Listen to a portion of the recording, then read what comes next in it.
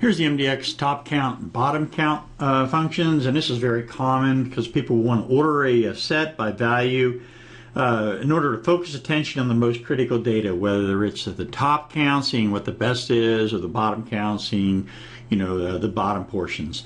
And I've shown you the two sets of codes. They're very similar. Down here I'm retrieving top count down here, dropping on down, so I'm looking at internet sales amount, and I want to retrieve the product subcategories members, and I want to retrieve the top 3 on top count. Here it is, dropping on down. And now here's bottom count, just the reverse, no sales or null. And if we come over and take a look in the query editor, here's bottom count. We'll execute that first. And again, you see down here bottom count 3. If I change that over and go 13, now as you see, dropping on down, null is in this mathematical function, it returns back there as 0.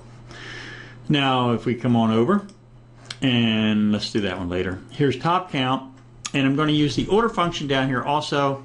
So I'm going to order this on down. I'm going to break the hierarchy, and the first thing I'm going to do is I'm going to use top count to come through and show you the order function.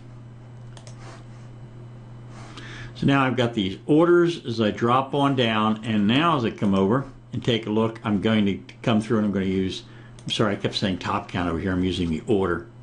I'm going to come back over here, and now I'm going to use top count function to come down and retrieve the top 3 products. So here's my ordering.